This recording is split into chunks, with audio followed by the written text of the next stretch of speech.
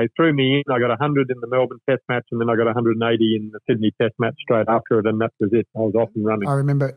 You would remember those, Blakey. Yeah, I do. I I do. was a young Blake. It was And Greg, so saying all of that, and we could talk for hours about your success in cricket and you're averaging in your mid-50s, but when you went through your ducks, 6 or 7 ducks, whatever you got in the row.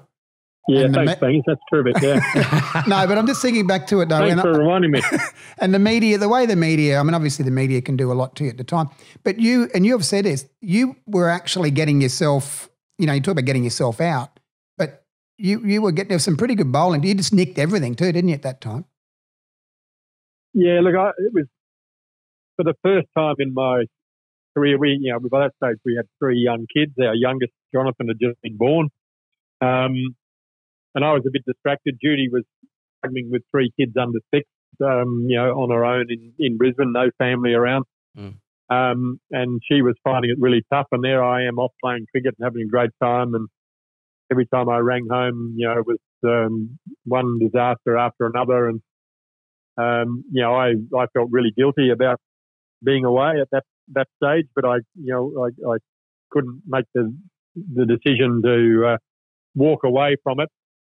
So, it was the first time, as I say, in my cricket career that I'd actually got distracted by what was going on off the field. Normally I was pretty good at compartmentalising.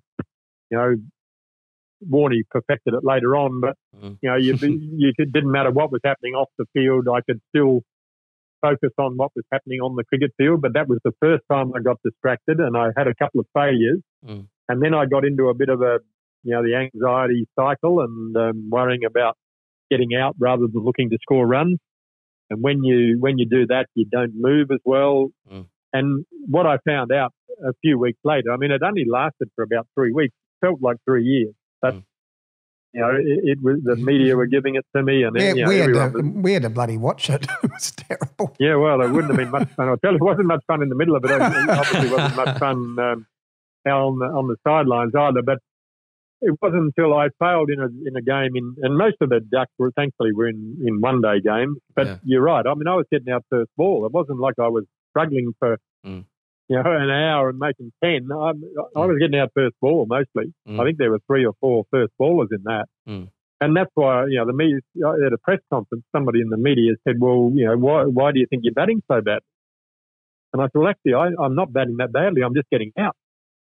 In the nets, I was batting as well as I'd ever batted, but it's hard to bat badly when you only face one ball. Yeah. We used to, that's me and you, Blakey. We were good in the nets. That's right. They were. The media thought I was taking the mickey when I said I'm not batting that badly, but I didn't feel like I was.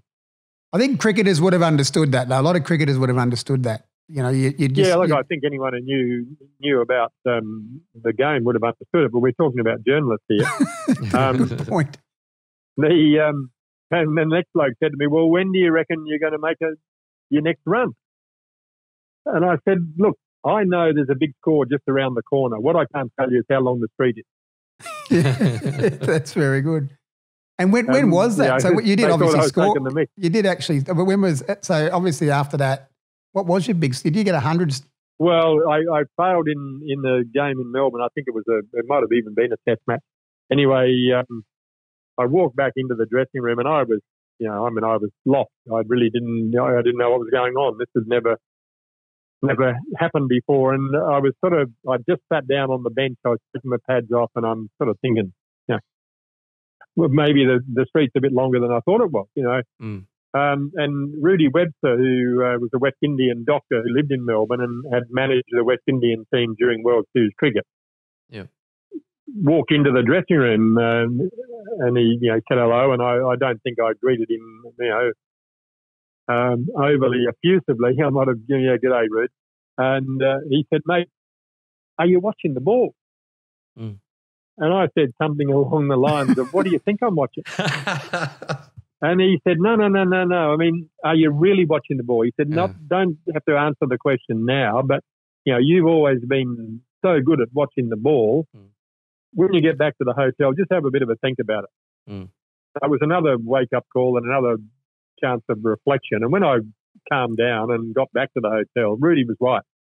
Because I'd walked off a couple of times, got out first ball, and I remember walking off once at the SCG and once at the MCG, and I sort of looked back at the sight screen. I thought, I didn't see the ball.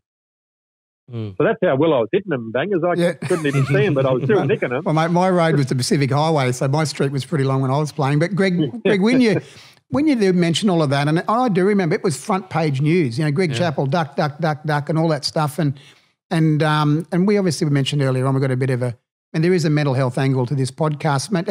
How were you emotionally through that when you were copping all of that? Look, I could separate myself from the external criticism. You know, it was more me, I was struggling to deal with myself. And, the teammates were sort of, treading on eggshells, a bit scared to say anything, obviously. But Dennis and Dennis and I were great mates and still, stay in touch.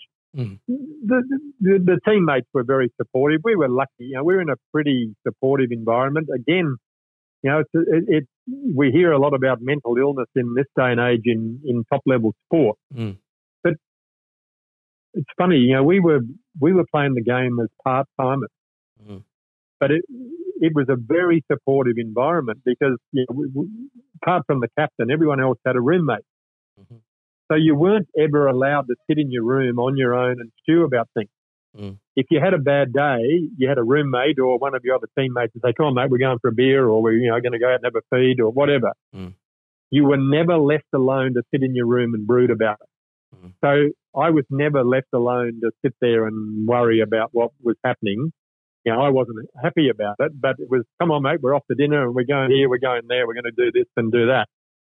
So the environment with your teammates, unknowingly, no one was sort of aware of the fact that they were doing the right thing there and being supportive and making sure that someone didn't have time to get into the depths of depression.